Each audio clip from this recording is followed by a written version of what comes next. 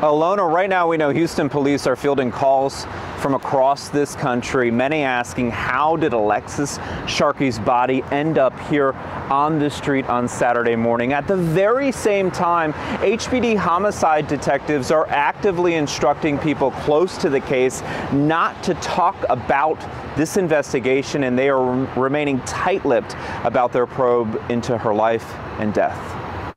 On Instagram, 26-year-old Alexis Sharkey seemed to be living the best life, a happy, carefree traveler who adored making memories. In interviews this week you've only seen here on Eyewitness News, her husband, Tom Sharkey, told me, "That's not a true reflection. She was stressed. It was a facade."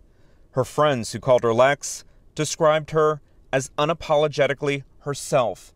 Authentic and raw. The biggest thing is I don't want her character to be slandered because she deserves so much better than that, and I really want to make sure people know that. She had no demons. No. She didn't have demons, and I know that's what people are speculating, and that's not what it was. She was literally one of the people that I think had the most life in her. There's two tales emerging this afternoon about Alexis and Tom Sharkey's marriage.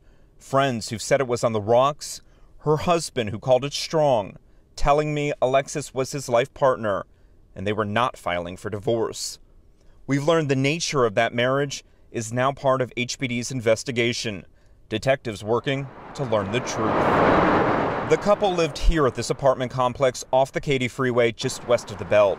About 3 miles down the feeder road, here on what any other day would be a forgotten street, Red Hall, a dump truck driver spotted Alexis's body Saturday morning. And I have no question in the core of my being that there's someone out there that knows what happened. Alexis's mother, Stacy Robinant, spoke with me about the devastating loss, saying at the center of her being, she believes her daughter was murdered.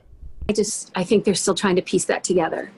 It's just feels so disjointed, and the way she was found, just I can't wrap my brain around what happened. And so no, I don't have any good information at all, which is very painful.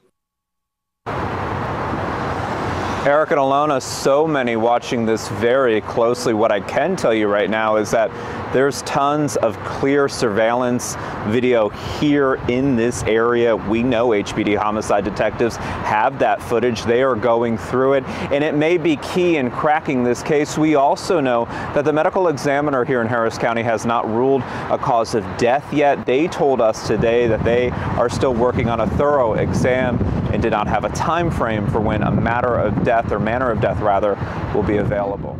And is she ever is it like her to not have her cell phone with her? No. Or any of the, have you talked to the, oh my gosh, this was not there, this is not there, this was. No, she is attached to her phone. She is a social media queen. She's an influencer. She works from her phone. Like I said, if I was in trouble, she would be the first person I would call. And we called and called and called and called, and her phone was on and her messages were being sent, but not being read because she had her read receipts on. And then until yesterday is when her phone was shut off by whoever has it, or, maybe it was thrown somewhere and it finally died. But I mean, when we realized that her social media was not active for over 12 hours, you're like, okay, this is not right. Yeah, this is not right. And were you in